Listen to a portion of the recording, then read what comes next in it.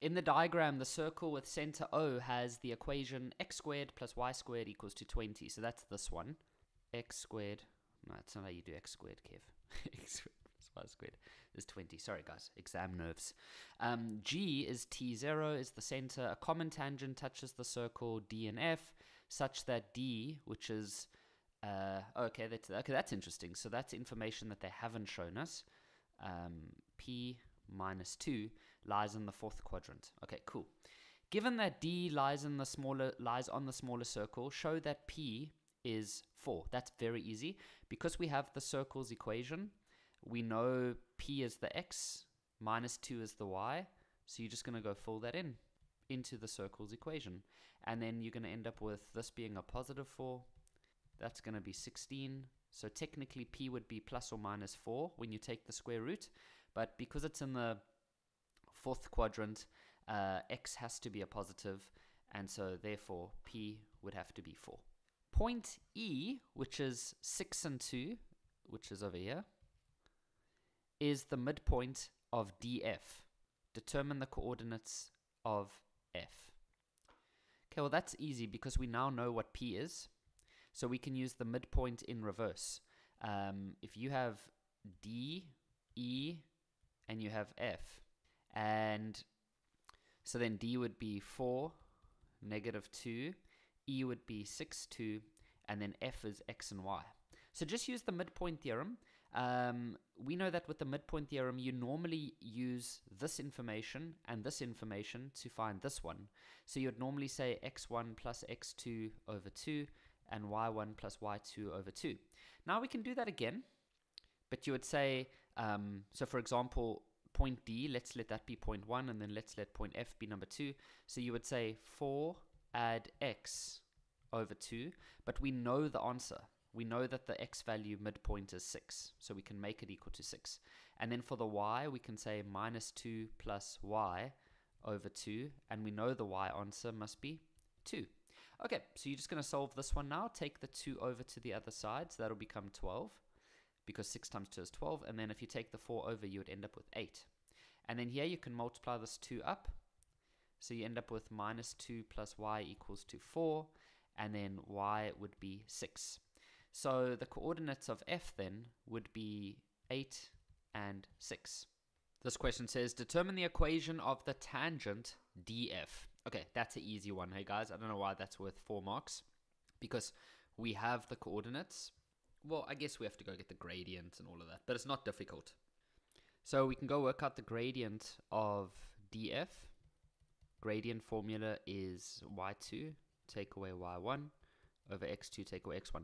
So you could, for example, use this as point 1, this is point 2, doesn't really matter. Minus 2 minus 6 over 4 take away 8. And if we simplify that, that should give us 4 minus 8. It should give us 2. Okay, so we know the gradient of that line now. To find C, you plug in any point on that line. You can plug this point, or this point. It doesn't matter. I'm going to use this point. So 6 is the y, 8 is the x, and so you end up with that and that. So the final answer for that question would be y equals to 2x, take away 10. Y equals 2x, take away 10. Calculate the value of t, show all your working. So I think what we can do is, we already know this equation of that line, and we know that this is the radius of the circle, and this one is the tangent. So we know that a radius and a tangent are perpendicular. So because we know this one's equation, we know its gradient, all of that stuff, that'll easily allow us to calculate this equation. Once we have this one's equation, we can literally just plug in x as t, y as 0, and then solve. So we know that these two lines are perpendicular. So we know that their gradients, when you multiply them, so the gradient of fd, when you multiply that with the gradient of fg, mathematically it must give us minus 1, because we have a tangent that is perpendicular to a radius. Okay? And when two lines are perpendicular, the gradients multiplied always gives us minus 1. So we know this one's gradient. We calculated it there. It's 2. So if you had to work out the gradient of fg, it'll give you negative 1 over 2. So we now know this one's gradient. So we can then say y equals to minus a half x plus c. And then to find c, you plug in any point that you know on that line, which is just going to be this one, which is 8 and 6. So the 6 is the y, 8 is x, and so 6 is going to be minus 4 plus c, and so c is going to be positive 10. So the equation of this line is y equals to minus a half x plus 10. Now that we know that one's equation, it's very easy to find out point t, because all that we do now is we realize that t is the x, 0 is the y, so 0 is the y, x is t, and so we end up with that over there. I'm going to take the half to the other side, or the half t, and then if I try to get t alone, I'm going to divide 10 by a half, and so t should eventually, must not give you 5, but instead 20. So the coordinates of t are 20. This one over here, 4.5. Determine the equation of the larger circle in that form over there. Okay, don't worry about that form right now. All we do is we just use the standard formula for a circle, which is x minus a, y minus b. And so if we have the center as 20 and 0, then it'll just be x minus 20, y take away 0, and then the radius. Okay, so we don't know what the radius is right now, but we can quickly work that out by just plugging in any x and y on the circle, on the edge of the circle. So we could use this point over here, which is 8 and 6. You could also go work out the distance between those 2 points. It's the same thing, actually. So we could go 8 minus 20. The y value is 6. And so if you just type this on your calculator, you don't even have to get r by itself. Just keep it as r squared. You get 180. So there, you don't need to get r alone. So we know the equation of the circle now in normal standard form. So we could say x minus 20, y minus 0 is just y, and then r squared is 180. So this is now your circle's equation. So how do we take it from there to there? Easy, just multiply all the brackets out. So we make double bracket, then like that. And so that's going to eventually give x squared. What I'm doing is I'm multiplying the brackets together. Minus 20x plus 400 plus y squared equals 180. Okay, now I'm just going to simplify. So minus 20 is minus 40. And then, okay, so they want the x squares first. Okay, we'll get that just now. And then we've got a plus y squared plus a 400 minus 180. You see they want everything to come onto the one side. Okay, so they want the x squares first, so x squared. Then they want the y squared. There it is. Then they want the x, which is minus 40. Then they want the y. There is no y. And then 400 minus 180, that is 220. There we go. Okay. The smaller circle must be translated by k units along the x-axis to touch the larger circle internally. Calculate the possible values of k. For two circles to touch internally, or let's first talk about externally. Externally is when two circles look like this. That is external touching. This is external. Then internal is when you have something like this. That's internal. So they want to take this circle and they want to move it this way so that we get those scenarios taking place. Now, it'll happen twice. It could happen where the small circle gets there, but it could also happen if we move it to there.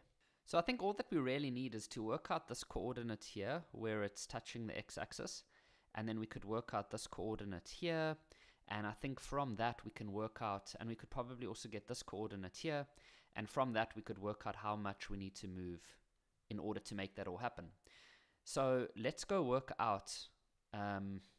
So to get the x-intercepts of the small circle, so x-intercept of smaller circle, we obviously just make y 0. So if we have x squared plus y squared equals to 20, then x squared plus 0 is equal to 20, and so x squared is 20. So x would be, if you take the square root of that, and so that's going to be plus or minus 2 square root 5. And so that would be this point, and yeah, so minus 2 square root 5, and then this one would be 2 square root 5.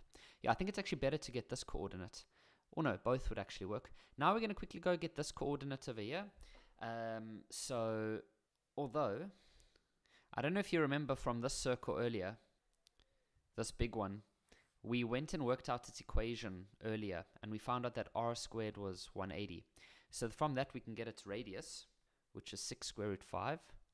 So then if I know that this coordinate here is 20, then if I just minus 6 square root 5, I can easily know this coordinate. And if I plus 6 square root 5, I can get this coordinate. So this one would be 20 minus 6 root 5, which just stays 20 minus 6 root 5. And then this one would be 20 plus 6 root 5. Okay, so to be able to get this circle to land up over here, then I'm going to have to move it from this coordinate, which is 2 square root 5, all the way to 20 plus 6 square root 5. So how do I work out that horizontal distance? Well, what I could do is I could say scenario 1, and I could just say 20 plus 6 square root 5 minus 2 square root 5, and that's going to end up giving 20 plus 4 square root 5. So that's the one scenario. The other scenario is that I end up getting this circle, this point over here. And so to work out that translation, I would just say this value minus this value.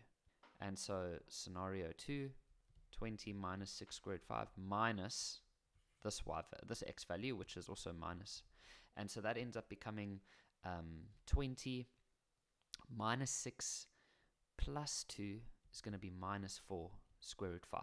So those are the possible values of k.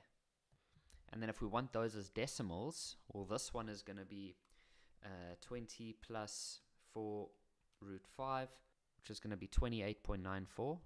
And then the bottom one, which is 20 minus 4 square root 5, is going to be 11.06 if we round to 2 decimals.